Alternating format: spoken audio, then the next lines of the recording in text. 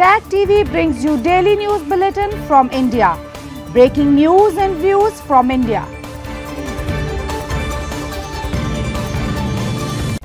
You're watching South Asia Newsline, and here are the top stories we're tracking for you on Tuesday, the 21st of November. First video emerges of workers stuck in Uttarkashi tunnel brings hope to families. India-Australia hold foreign ministers framework dialogue. An activist flags concern over fake encounters in Balochistan.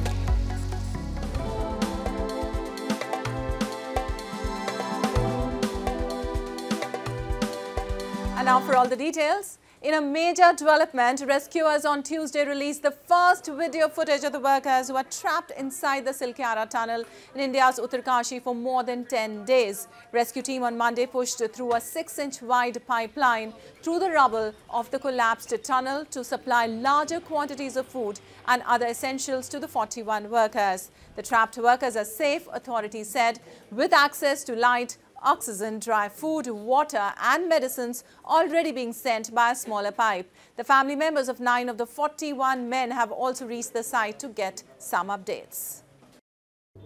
पहले से आज बहुत अलग है। आज पूरा साफ आवाज़ आ रहा था और मतलब सब कुछ ठीक है। अंदर वो लोग ठीक है। वो लोग बोल रहा है कि हम लोग को कब निकालेगा यहाँ से। तो हम उन लोग को तसल्ली के लिए बोले कि नहीं, आप लोग को मतलब बहुत जल्दी निकाल लिया जाएगा। काम बहुत तेजी से चल रहा है। Also, authorities have not said what caused the 4.5-kilometer tunnel to cave in, but the region is prone to landslides, earthquakes and floods. And amid the ongoing Israel-Hamas war, India's permanent representative to the UN, Ruchira Kamoj, on Monday said that New Delhi advocates immediate resumption of peace talks between Israel and Palestine, adding that the absence of a dialogue would only increase the risk of an escalation of violence. Speaking during a council meeting on Palestine, Kamoj reaffirmed India's unwavering commitment for establishing a sovereign, independent and viable state of Palestine. She also noted that India is firm in opposing terrorism in all its forms and manifestations and is against violence. We are also firm, Mr. President, in our commitment to provide humanitarian aid to the people of Palestine and have already delivered 70 tons of disaster relief materials, including 17 tons of medicines and medical supplies in 2 tranches, and our humanitarian support will continue. Also, Israel announced war against Hamas after it launched terror attacks on October 7th and killed about 1,200 people, mostly civilians, and took around 240 people as hostage.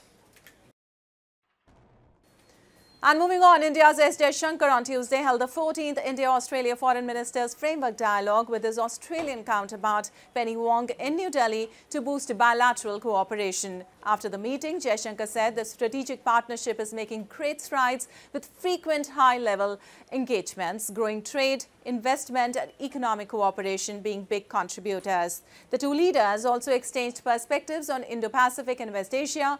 The meeting came a day after the two leaders held their 2+2 dialogue along with Defence Ministers Rajnath Singh and Richard Marles.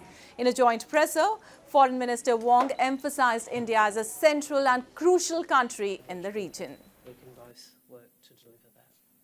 Moving on, ahead of general elections in Pakistan, PPP party chairman Bilawal Bhutto Zardari has raised doubts over the electoral process and urged the Election Commission for controversy-free polls, while issuing a warning that his party would not recognize the results if any interference was seen.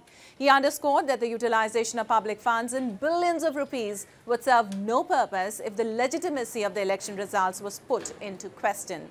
Pakistan has set February 8th for general polls across the country. The other main contender, former PM Nawaz Sharif's PMLN party, has also been holding meetings with politicos to strengthen its position ahead of the polls. The Baloch National Movement has flagged concern over rising cases of fake encounters and ethnic stereotyping by Pakistani forces in Balochistan, seeking urgent global intervention. A report.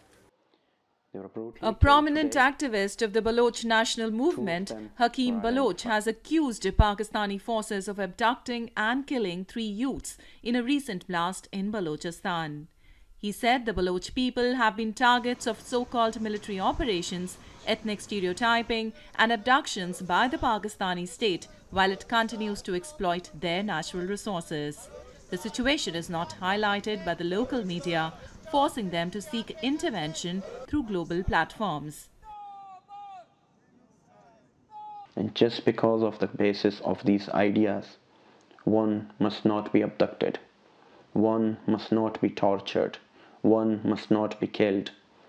And if the killings are continued, the killings, the abductions, the tortures, if they are continuous, this means that the Pakistani state, the Pakistani establishment, the federal government of Pakistan, the so-called Balochistan government, and the military and the security services of Pakistan are involved in a direct genocide in Balochistan. The BNM alleges that Pakistan repeatedly carries out such atrocities to instill fear and exert control over the Baloch people, who have been demanding independence from its occupation. And the number of dengue cases recorded in Bangladesh so far in 2023 have crossed the 300,000 mark amid the worst outbreak of the disease. The Directorate General of Health Services reported in the latest daily count the tally of infections this year has reached 302,452, while the death toll has surpassed 1,550, raising grave concerns by health officials. Experts have blamed a prolonged monsoon and rising temperatures, along with a lack of effective measures to kill the Aedes aegypti mosquito, the known carrier of the virus, for the outbreak. Without a specific vaccine or drug to treat dengue, health officials have pointed out vector surveillance, a close examination of how the disease is spreading, is now needed year-round in Bangladesh. And persimmon, the national fruit of Japan, has been showing excellent results in improving income of farmers in India's Jammu and Kashmir. Several farmers in Anantnag district have taken up the production of the non-native fruit crop, which is giving them better results. The fruit-bearing capability of the trees within 3 to 4 years makes it an attractive option for those with limited land. A farmer said persimmon, also known as amlok, has the potential to contribute to the agricultural landscape of Kashmir and offer economic opportunities to the farmers. Its demand has been increasing day by day.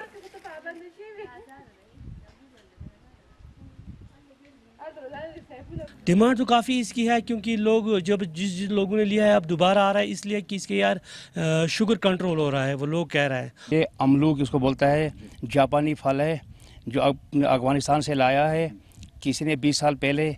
तो यहाँ पे अब हर जगह यहाँ पे मतलब अंतराग में आपको दिखाई देता है। और हम अमलूक जो है शुगर के लिए और जो भी बीमार होगा उसके लिए, छोटे हो या बड़े हो, सबके लिए ये बहुत फ़ायदेमंद। Well, that's all in tonight's edition. It's the same time tomorrow. Good night.